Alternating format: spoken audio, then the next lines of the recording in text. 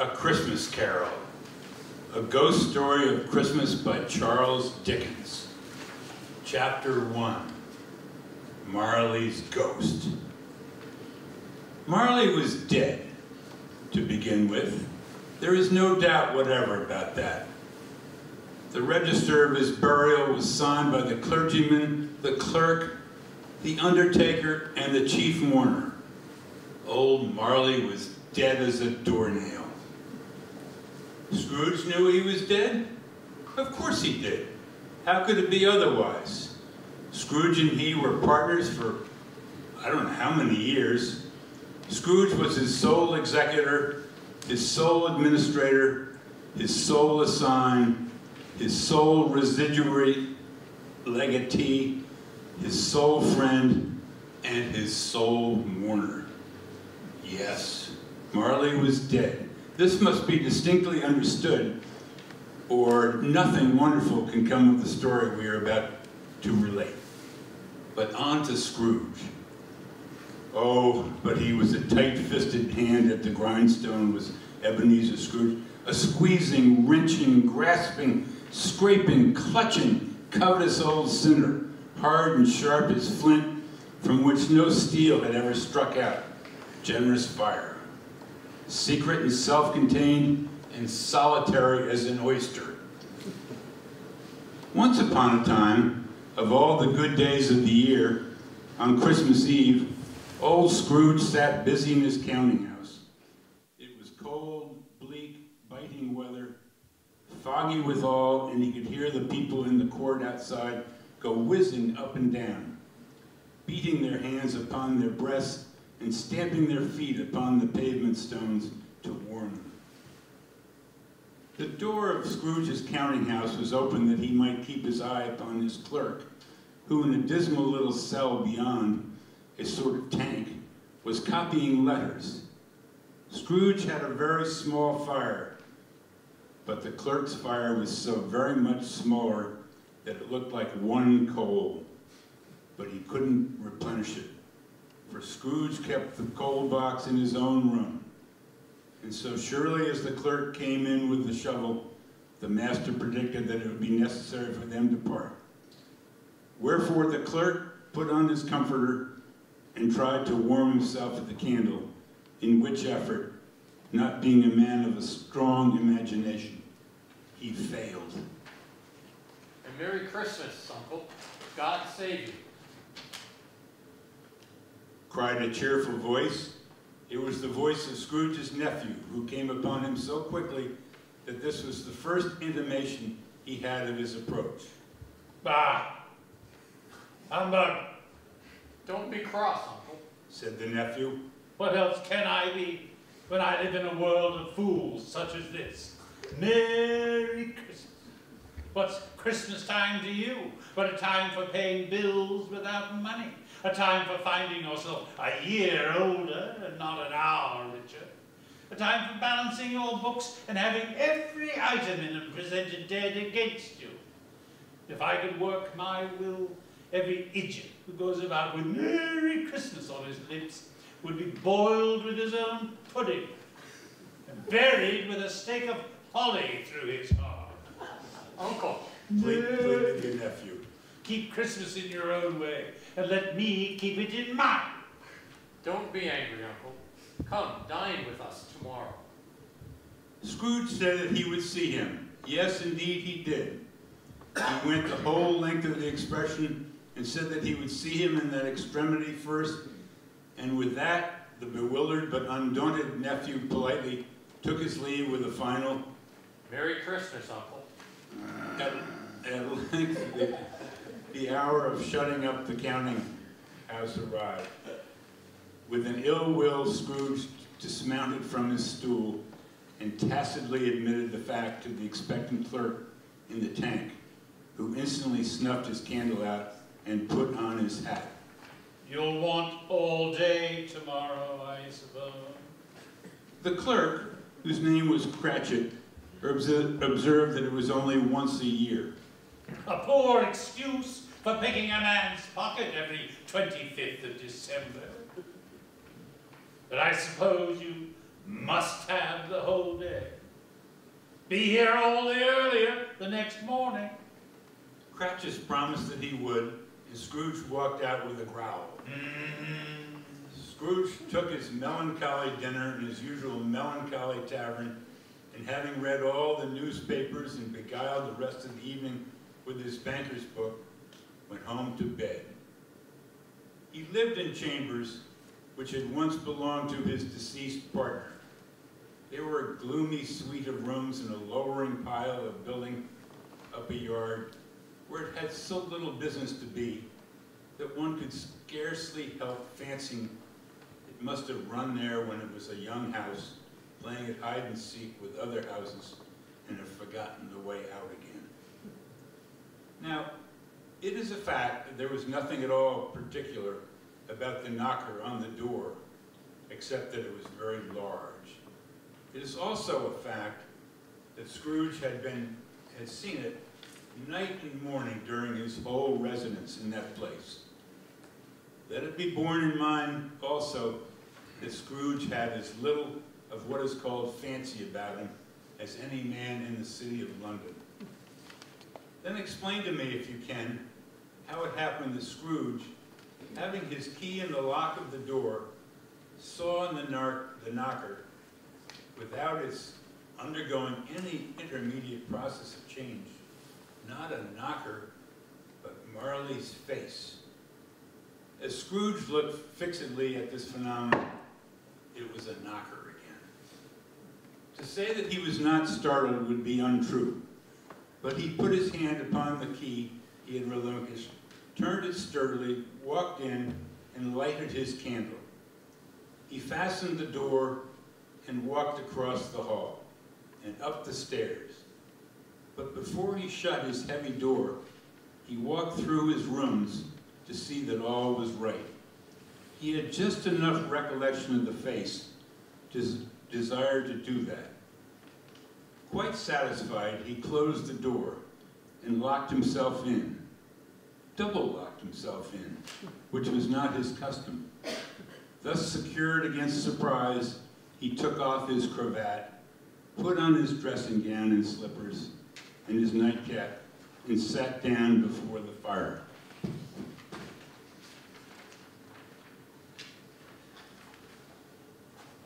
As he threw back his head in the chair, he heard a clanking noise, deep down below, as if some person were dragging a heavy chain over the casks in the wine merchant's cellar. Scrooge then remembered to have heard that ghosts in haunted houses were described as dragging chains. The cellar door flew open with a booming sound, and then he heard the noise much louder, floors below. Then coming up the stairs, coming straight towards his door. It's Hannah, still. I won't believe. His color changed, though, when, without a pause, it came on through the heavy door and passed into the room before his eyes. Upon its coming in, the dying flame leapt up, as though it cried, "I know him, Marley's ghost," and fell again. The same face, the very same, Marley in his pigtail, usual waistcoat, tights, and boots, the tassels on the latter bristling like his pigtail, and his coat skirts and his hair upon his head. The chain he drew was clasped about this middle. It was long and wound about him like a tail, and it was made, for Scrooge observed it closely, of cash boxes, keys, padlocks, ledgers, deeds, and heavy purses wrought in steel. His body was transparent, so that Scrooge, observing him and looking through his waistcoat, could see the 2 buttons on his coat behind. Though he looked the phantom through and through, and saw it standing before him, though he felt the chilling influence of its death-cold eyes, and marked the very texture of the folded kerchief about its head and chin, which wrapper he had not observed before, he was still incredulous and fought against his senses. Who are you?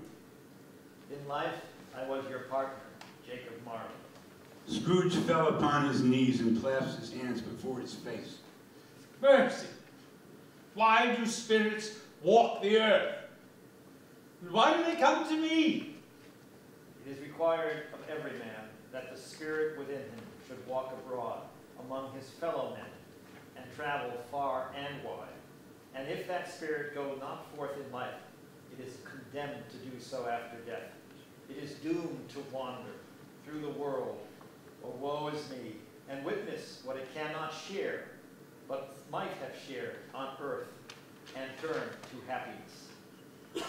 Again the specter raised a cry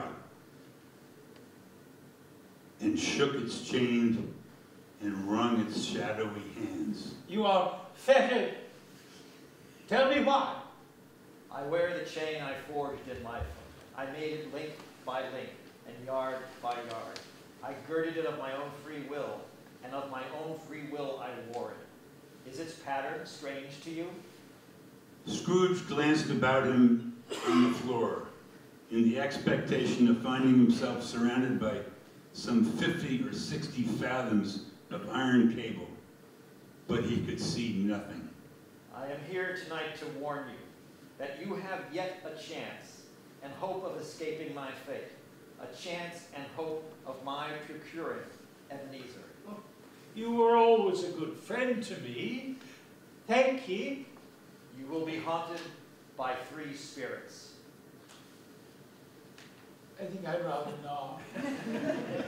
Without their visits, you cannot hope to shun the path I tread. Expect the first tomorrow, when the bell tolls 1. Couldn't I take them all at once and have done with it? Expect the second on the next night, and the same hour the third upon the next night, when the last stroke of 12 has ceased to vibrate. Look to see me no more, and look that, for your own sake, you remember what has passed between us.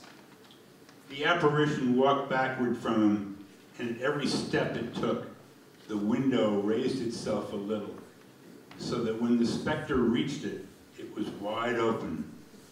Marley's ghost held up its hand, warning Scrooge to come no nearer.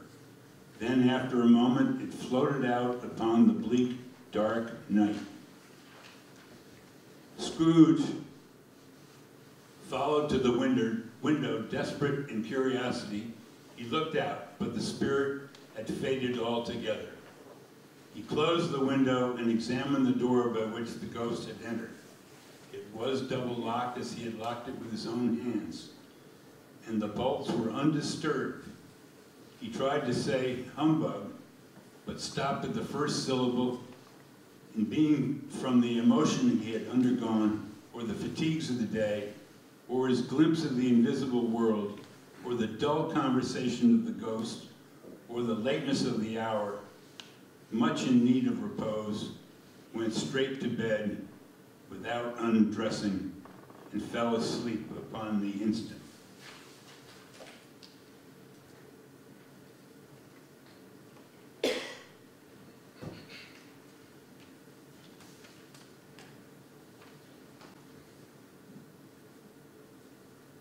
Chapter 2, the first of the 3 spirits. When Scrooge awoke, it was so dark that looking out of bed, he could scarcely distinguish the transparent window from the opaque walls of his chamber. He was endeavoring to pierce the darkness with his ferret eyes when the chimes of a neighboring church struck the 4 quarters. So he listened for the hour. The heavy bell sounded with a deep, dull, hollow, melancholy tone. Light flashed up in the room upon the instant. The curtains of his bed were drawn, and Scrooge, starting up in a half-recumbent attitude, found himself face to face with the unearthly visitor who drew them. It was a strange figure, like a child, yet not so like a child as like an old man. Its hair, which hung about its neck and down its back, was white, as if with age. And yet the face had not a wrinkle in it, and the tenderest bloom was on the skin. The strangest thing about it was that from the crown of its head there sprung a bright, clear jet of light, which was doubtless the occasion of its using, in its duller moments, a great candle snuffer for a cap, which it now held under its arm. Are you the spirit, sir, whose coming was foretold to me? Asked Scrooge. I am. Who and what are you? I am the ghost of Christmas past. Long past? No, your past. It put out its strong hand as it spoke and clasped him gently by the arm. Rise and walk with me.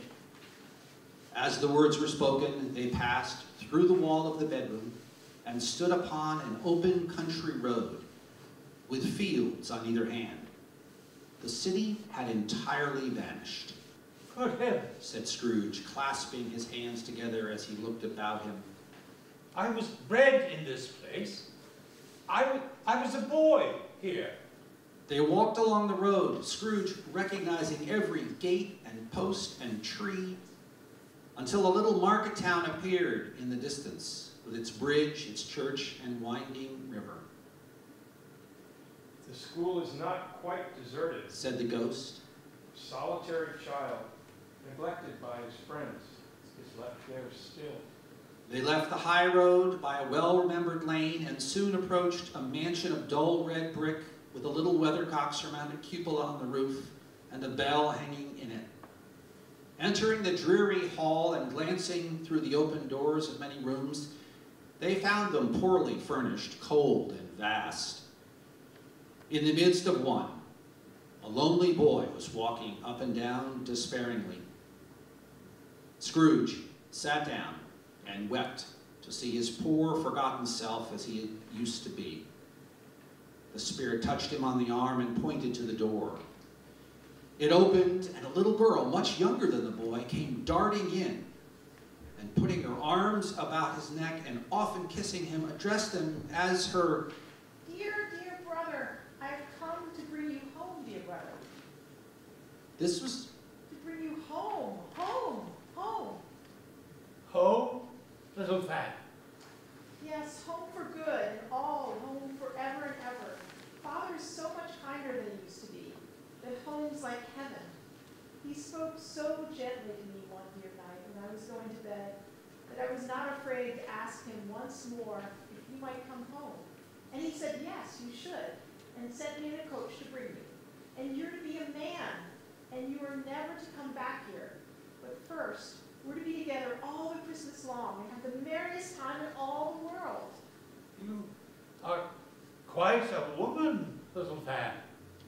She clapped her hands and laughed and tried to touch his head, but being too little, laughed again and stood upon tiptoe to embrace him. Then she began to drag him in her childish eagerness toward the door, and he, nothing loath to go, accompanied her. Always a delicate creature whom a breath might have withered. Said the ghost. But she had a large heart. So she had. I'll not gainsay it, spirit, God forbid. Getting into the waiting chaise, the children drove gaily down the garden sweep, the quick wheels dashing the hoarfrost and snow from off the dark leaves of the evergreens like spray. She died a woman, and had, as I think, children. One child. True. Your nephew. Scrooge seemed uneasy in his mind and answered briefly. Yes. Scrooge and the ghost left the school behind them and now stood side by side in the open air. My time grows short. Observed the spirit. Quick. This was not addressed to Scrooge or to anyone whom he could see, but it produced an immediate effect. For again, Scrooge saw himself. He was older now, a man in the prime of life. His face had not the harsh and rigid lines of later years, but it had begun to wear the signs of care and avarice. He was not alone. but sat by the side of a fair young girl in a mourning dress, in whose eyes there were tears, which sparkled in the light that shone out of the ghost of Christmas past. It matters little to you, very little. Another idol has displaced me. And if it can cheer and comfort you in time to come, as I would have tried to do, I have no just cause to grieve. What idol has displaced you? He rejoined. A golden one. I have seen your nobler aspirations fall off one by one, until the master passion, gain, engrosses you. And so I release you with a full heart for the love of him you once were. He was about to speak, but with her head turned from him, she resumed. You may. The memory of what is past half makes me hope you will have pain in this, a very, very brief time, and you will dismiss the recollection of it gladly as an unprofitable dream, from which it happened well that you awoke. May you be happy in the life you have chosen. She left him, and they parted. Spirit, show me no more. Conduct me home. Why do you delight to torture me? Scrooge turned upon the ghost, and seeing that it looked upon him with a face in which in some strange way there were fragments of all the faces it had shown him, wrestled with it. Leave me. Take me back. Haunt me no longer. In the struggle, if that it can be called, a struggle in which the ghost, with no visible resistance on its own part, was undisturbed by any effort of its adversary, Scrooge observed that its light was burning high and bright, and dimly connecting that with its influence over him, he seized the snuffer cap, and by a sudden action pressed it down upon its head. The spirit dropped beneath it, so that the extinguisher covered its whole form. But though Scrooge pressed it down with all his force, he could not hide the light, which streamed from under it in an unbroken flood on the ground. He was conscious of being exhausted and overcome by an irresistible drowsiness, and further, of being in his own bedroom. He gave the cap a parting squeeze, in which his hand relaxed, and had barely time to reel to bed before he sank into a heavy sleep.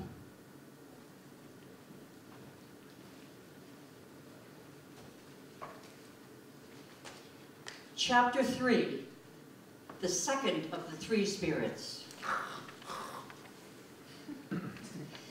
Awakening in the middle of a prodigiously tough snore and sitting up in bed, Scrooge found himself the very core and center of a blaze of ruddy light, which streamed upon him from the adjoining room as the clock proclaimed the hour of 1. He got up softly and shuffled in his slippers to the door. The moment Scrooge's hand was on the lock, a strange voice called him by his name and bade him enter. He obeyed. There sat a jolly giant, glorious to see, who bore a glowing torch in shape not unlike Plenty's horn, and held it up, high up, to shed its light upon Scrooge as he came peeping round the door.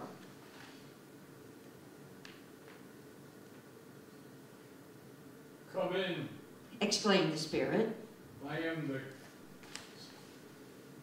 ghost of Christmas present. Look upon me. Scrooge reverently did so. It was clothed in one simple dark green robe or mantle, bordered with white fur. On its head it wore no other covering than a holly wreath set there, here and there, with shining icicles.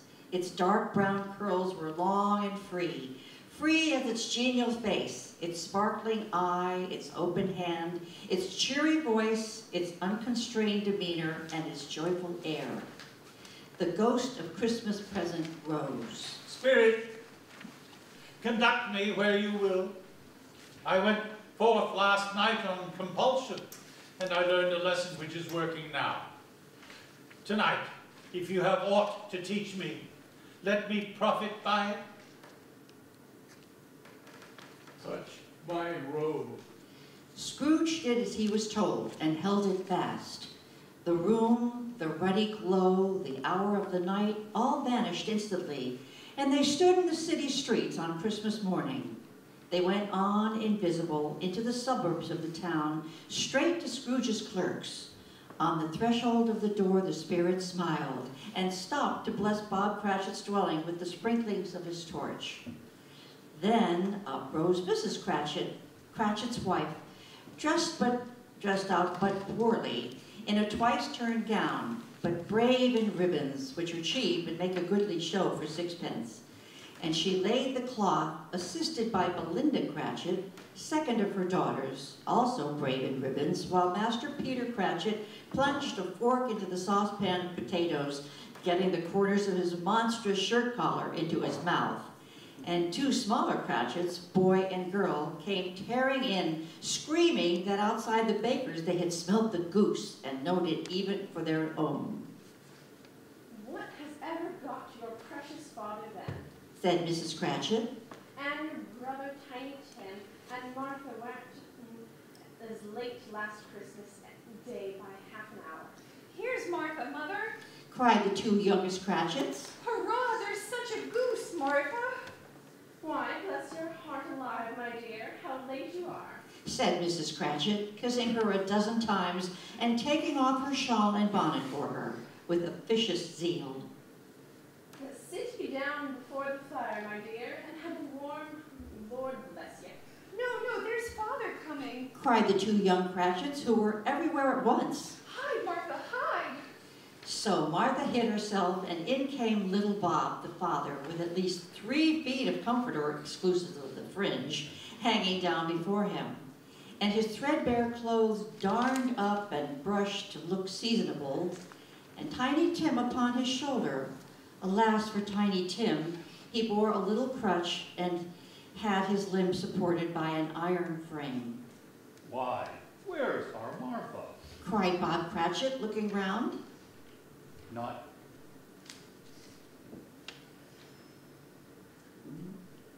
It's Mrs. Cratchit not coming. Sorry. Oh. Not coming. Said Bob, with a sudden declension in his high spirits. Not coming upon Christmas Day. Martha didn't like to see him disappointed, if it were only in joke. So she came out prematurely from behind the closet door and ran into his arms, while the two young Cratchits hustled Tiny Tim and bore him off into the wash house that he might hear the pudding singing in the copper. And how did little Tim behave? Asked Mrs. Cratchit, when she had rallied Bob on his credulity, and Bob had hugged his daughter to his heart's content. As good as gold, and better. Somehow he gets thoughtful sitting by himself so much, and thinks the strangest things you've ever heard. He told me, coming home, that he hoped the people saw him in the church, because he was a cripple. And it might be pleasant to them to remember upon Christmas Day who made lame beggars walk and the blind men see.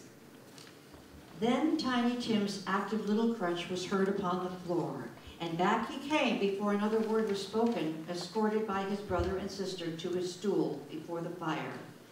And Bob, turning up his cuffs, as if, poor fellow, they were capable of being made more shabby, compounded some hot mixture in a jug with gin and lemons, and stirred it round and round, and put it on the hob to simmer. Then all the Cratchit family drew round the hearth in what Bob Cratchit called a circle, meaning half a one. And Bob served out the hot stuff from the jug with beaming looks, while the chestnuts on the fire sputtered and crackled noisily. Then he proposed, A Merry Christmas to us all, my dears. God bless us. which all the family echoed. God bless us, every one, Said Tiny Tim, the last of all. He sat very close to his father's side upon his little stool. Bob held his withered little hand in his, as if he loved the child and wished to keep him by his side, and dreaded that he might be taken from him. Spirit, tell me if Tiny Tim will live. I see a vacant seat. Replied the ghost. in the poor chimney corner, and a crutch without an owner, carefully preserved. If these shadows remain unaltered by the future, the child will die. No, no, oh, no, kind spirit, say he will be spared.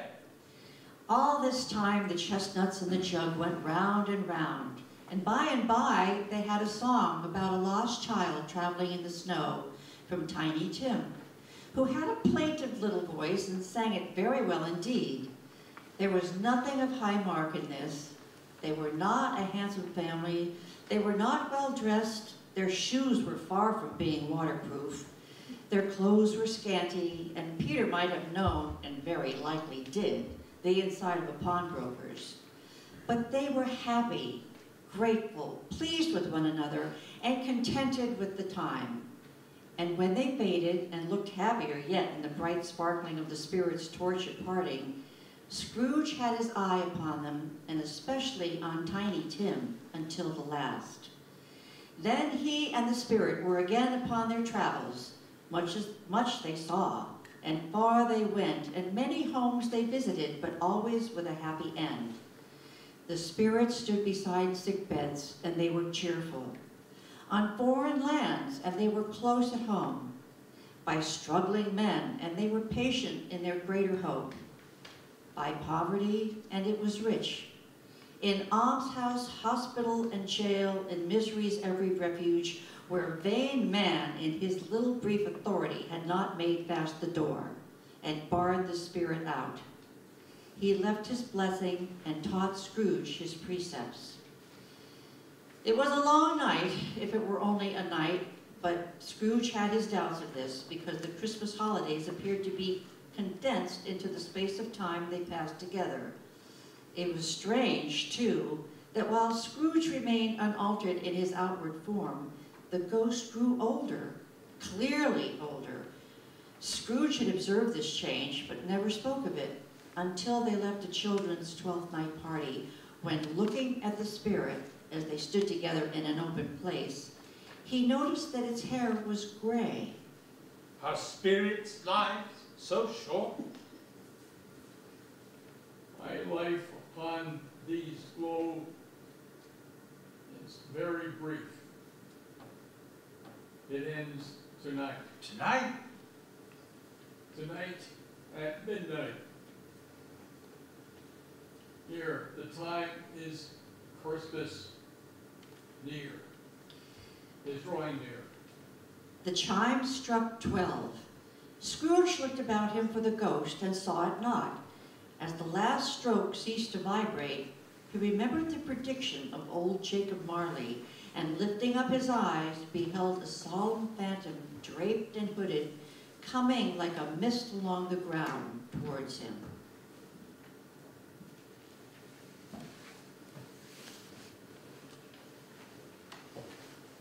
Chapter 4, The Last of the Spirits. Its mysterious presence filled Scrooge with a solemn dread, for the Spirit neither spoke nor moved. I am in the presence of the ghost of Christmas yet to come. The upper portion of the garment was contracted for an instant in its folds, as if the Spirit had inclined its head. That was the only answer he received. You are about to show me the shadows of things that have not happened, but will happen in the time before us? Is that so, Spirit? It gave him no reply, but pointed straight before them with its hand. Lead on! Lead on! The night is waning fast, and it is precious time. To me, I know. Lead on, Spirit. The phantom moved away as it had come towards him. Scrooge followed in the shadow of its dress, which bore him up, he thought, and carried him along. The city seemed to spring up about them and encompass them of its own act. And there they were, in the heart of it, amongst the merchants, who hurried up and down and shaped the money in their pockets and conversed in groups and looked at their watches and so forth, as Scrooge had seen them often. The spirit stopped beside one little knot of businessmen. Observing that the hand was pointed to them, Scrooge advanced to listen to their talk. No, said a great fat man with a monstrous chin. I don't know much about it either way. I only know he's dead. When did he die? Inquired another. Last night, I believe. Why? What was the matter with him? Asked the second, taking a vast quantity of snuff out of a very large snuff box. I thought he'd never die. God knows, said the first with a yawn. What has he done with his money? Asked a red-faced gentleman. I haven't heard. Said the man with a large chin, yawning again. Left it to his company, perhaps? He hasn't left it to me, that's all I know. This pleasantry was relieved with a general laugh. It's likely to be a very cheap funeral, said the second speaker. For upon my life, I don't know of anybody to go to it. Suppose we make up a party and volunteer. I don't mind going if a lunch is provided. Observed the pie-faced gentleman. But I must be fed if I go. Another laugh. Well, I am the most disinterested among you, after all, said the first speaker. For I never wear black gloves, and I never eat lunch. But I'll offer to go if anybody else will. When I come to think of it, I'm not at all sure that I wasn't his most particular friend, for we used to stop and speak whenever we met. Bye-bye. Speakers and listeners strolled away and mixed with other groups. Scrooge knew the men and looked towards the spirit for an explanation. He fancied from the turn of the hand and its situation in reference to himself that the unseen eyes were looking at him keenly. It made him shudder and feel very cold. Let me see some tenderness connected with a death. Show me that, spirit, I beseech you. The ghost conducted him through several streets familiar to his feet. And as they went along, Scrooge looked here and there to find himself, but nowhere was he to be seen. They entered poor Bob Cratchit's house, the dwelling he had visited before, and found the mother and the children seated round the fire. Quiet. Very quiet. The noisy little Cratchits were as still as statues in one corner, and sat looking at Peter, who had a book before him. The mother and her daughters were engaged in sewing, but surely they were very quiet. And he took a child and set him in the midst of them. Where had Scrooge heard those words? He had not dreamed them. The boy must have read them out as he and the spirit crossed the threshold. Why did he not go on? The mother laid her work upon the table and put her hand up to her face. The color hurts my eyes. The color? Ah, poor Tiny Tim, They're better now again. said Cratchit's wife. It makes them weak by candlelight, and I wouldn't show weak eyes to your father when he comes home. For the world, it must be near his time. Past it rather, Peter answered, shutting up his book. but I think he's walked a little slower than he used to these few last evenings, Mother. They were very, very quiet again. And at last she said, and in a steady, cheerful voice that only faltered once, I have known him walk with Tiny Tim upon his shoulder, very fast indeed. And so have I. cried Peter. Often. And so have I, exclaimed another, and so at all.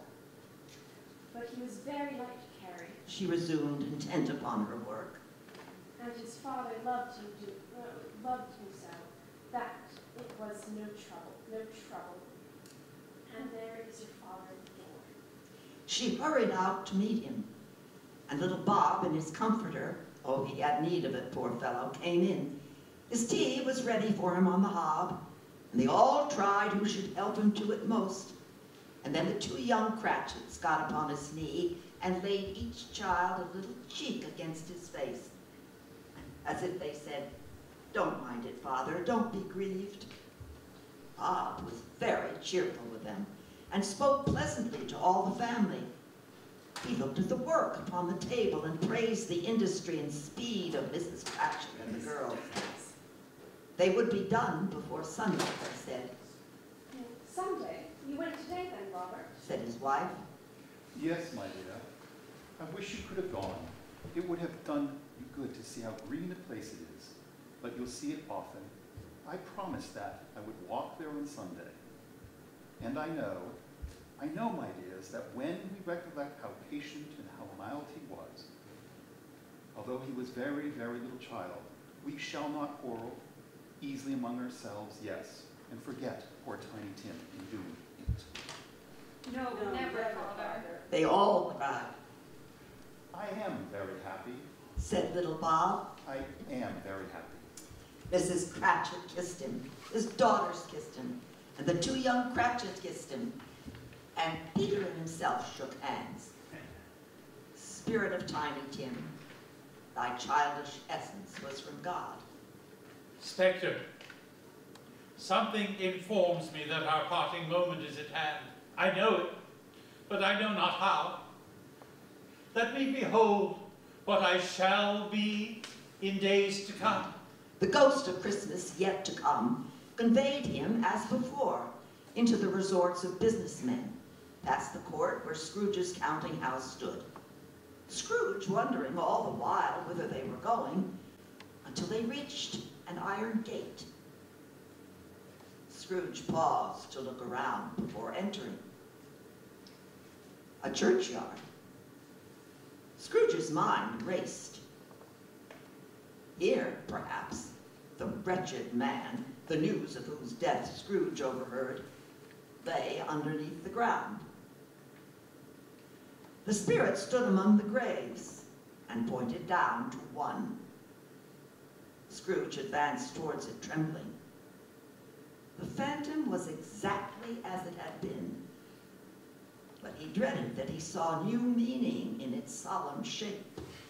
Before I draw near to that stone to which you point, answer me one question. Are these the shadows of things that will be, or are they the shadows of things that may be only? Still, the ghost pointed downward to the grave by which it stood. Men's courses will foreshadow certain ends, to which, if persevered in, they must lead. But if the courses be departed from, the ends will change. Say it is thus with what you show me. The spirit was immovable as ever. Scrooge crept towards it, trembling as he went, and following the finger, read upon the stone of the neglected grave his own name, Ebenezer Scrooge. No, spirit, no, no! Hear me, I am not the man I was. I will not be the man I must have been, but for this intercourse. So why show me this if I am past all hope? For the first time, the hand appeared to shake. Good spirit, your nature intercedes for me and pities me. Assure me that I yet may change these shadows you have shown me by an altered life. The kind hand trembled. I will honor Christmas in my heart and try to keep it all the year. I will live in the past, the present, and the future. The spirits of all three shall strive within me. I will not shut out the lessons that they teach or tell me, that I may sponge away the writing on this stone. In his agony, he caught the spectral hand. It sought to free himself, but he was strong in his entreaty and detained it. The spirit, stronger yet, repulsed him. Holding up his hands in one last prayer to have his fate reversed, he saw an alteration in the phantom's hood and dress. It shrunk, collapsed, and dwindled down into a bedpost. What's today? Cried Scrooge, calling downward to a boy in Sunday clothes. Eh? Returned the boy with all his might of wonder. What's today, my fine fellow? Today? Why? Christmas Day. It's Christmas Day, said Scrooge to himself. I haven't missed it. The spirits have done it all in one night. Hello, my fine fellow. Hello. Do you know the poulterers in the next street but one, at the corner? I should hope I do. Oh, an intelligent boy, a remarkable boy. Do you know whether they sold the prize turkey that was hanging up there? What, the one as big as me? What a delightful boy. It's a pleasure to talk to him. Yes, my buck. It's hanging there now. Is it? Go and buy it. And tell them to bring it here that I may give them the direction where to take it. Come back with the man and I'll give you a shilling. Come back with him in 5 minutes and I'll give you half a crown. The boy was off like a shot. I'll send it to Bob Cratchit, whispered Scrooge, rubbing his hands and splitting with a laugh. He shall know who sent it. It's twice the size of Tiny Tim. Scrooge rushed headlong downstairs to open the street door, ready for the coming of the poulterer's men. As he stood there, waiting his arrival, the knocker caught his eye. I shall love it, as long as I live, cried Scrooge, patting it with his hand. Scarcely ever looked at it before. What an honest expression it has on its face. A wonderful knocker. Oh, here's the turkey. Hello! How are you? Scrooge, Merry Christmas! chuckling uncontrollably all the while, dispensed the enormous bird to the unsuspecting Cratchits, recompensed the resourceful boy, then dressed himself all in his best, and at last got out into the streets. The people were by this time pouring forth, as he had seen them with the ghost of Christmas present. And walking with his hands behind him, Scrooge regarded everyone with a delighted smile. He looked so irresistibly pleasant, in a word, that 3 or 4 good-humored fellows said, "Good morning, sir. Merry Christmas to you." He turned his steps toward his nephew's house, passed the door a dozen times before he had the courage to go up and knock. But he made a dash, and he did it. Is your master at home, my dear? Said Scrooge to the girl. Nice girl. There. Yes, sir. Where is he, my love? He's in the dining room, sir, along with his mistress. I'll show you up the stairs if you please. Thank you. He knows me. Said Scrooge with his hand already on the dining room lock. I'll go in here, my dear. He turned it gently and sidled his face in round the door. They were looking at the table, which was spread out in a grand array, for these young housekeepers are always nervous on such points and like to see that everything is right. Fred? Why, bless my soul. Cried Fred. Who's that? It's I, your Uncle Scrooge. I have come to dinner. Will you let me in, Fred? Let him in. It is a mercy he didn't shake his arm off. He was at home in 5 minutes. Nothing could be heartier. His niece looked twice the same. So did the plump sister when she came. So did everyone when they came. Wonderful party, wonderful games, wonderful unanimity, wonderful happiness. But he was early at the office the next morning. Oh, he was there early. If he could only be there first and catch Bob Cratchit coming late, that was the thing he had set his heart upon. And he did it. Yes, he did. The clock struck 9. No Bob. 1:15. No Bob. He was full 18 minutes and a half behind his time. Scrooge sat with his door wide open that he might see him come into the tank. Cratchit's hat was off before he opened the door, and he was on his stool in a jiffy, driving away with his pen as if he were trying to overtake 9 o'clock. Hello, growled Scrooge in his accustomed voice as near as he could feign it. What do you mean by coming here at this time of day? I'm very sorry, sir. I'm behind my time. You are? Yes, I think you are. Step this way. It's only once a year, sir. Pleaded Bob, appearing from the tank. It shall never be repeated. I was making rather merry yesterday, sir. Now, I'll tell you what, my friend. I'm not going to stand for this kind of thing any longer. And therefore, I am about to raise your salary. Bob trembled and got a little nearer to the ruler. He had a momentary idea of knocking Scrooge down with it, holding him and calling to the people in the court for help and a straitjacket.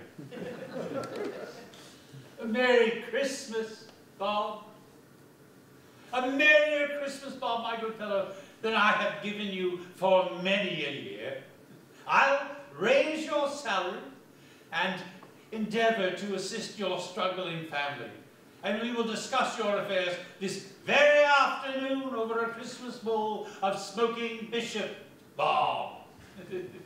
Make up the fire and buy another coal scuttle before you do dot another I, Bob Cratchit. Scrooge was better than his word. He did it all and infinitely more. And to Tiny Tim, who did not die, he was a second father. He became as good a friend, as good a master, and as good a man as the good old city knew, or any other good old city, town, or borough in the good old world.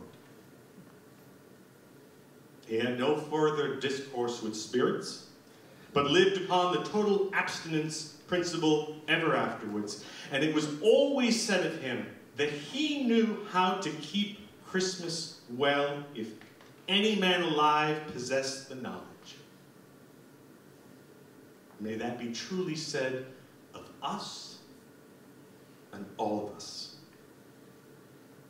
And so, as Tiny Tim observed, God bless us, everyone.